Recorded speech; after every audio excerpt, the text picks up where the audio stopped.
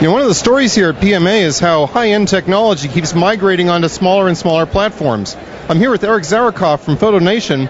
He's going to tell us about their new ability to put face detection on cellular phone cameras. Well, thanks, Dave. We're really excited to be here. The thing we're showing here at the show is our port of our face tracking technology on mobile phones. Now, as you know, face tracking has been a very popular feature that's emerged last year on digital still cameras.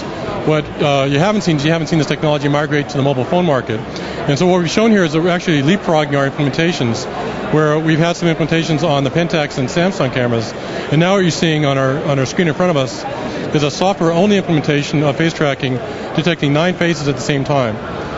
Wow, that's amazing. So on a cell camera, in that little bitty processor, it's able to detect and track up to 9 faces simultaneously. Exactly, and it's a software-only implementation at this point. Now, we certainly could do hardware assist, but the fact that we're tracking 9 faces in software means that our implementation can be upgraded in the field very easily, and that's a portability and flexibility you don't get in implementations that are in hardware, which you have a year between implementations to do any sort of bug fixes or feature enhancements. Right. So as a software-only implementation, we can move very quickly and keep advancing the technology further. That's great. You don't have to wait for a custom chip implementation. Exactly. This will run in a lot of cameras that are out there. It's just a software upgrade, basically. Exactly, and so our ability to port is very fast. That's fantastic. And this device here is tracking those 9 faces. I can actually demonstrate that it's live by blocking it. Exactly. And then taking my hand away, and it will reacquire and find all 9 faces again. Exactly right. Wow, that's fantastic. And the reason this is attractive is that when you detect faces, you can then have the camera bias its exposure and focus depending on the face, not on the background.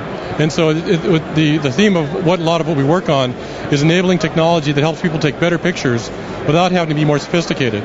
So with face tracking, you can frame a picture and detect the focus and exposure on the face without having to reframe back and forth. And we have over here, too, we've got another demonstration running where it shows, again, the cell phone tracking, and it's able to track the face even when it rotates and it isn't, square onto the camera. Exactly right. And so what we're showing here is tracking a face from frontal position, and then we'll track all the way to the side, either side of the profile. And that's attractive because people's faces move around. They're not static.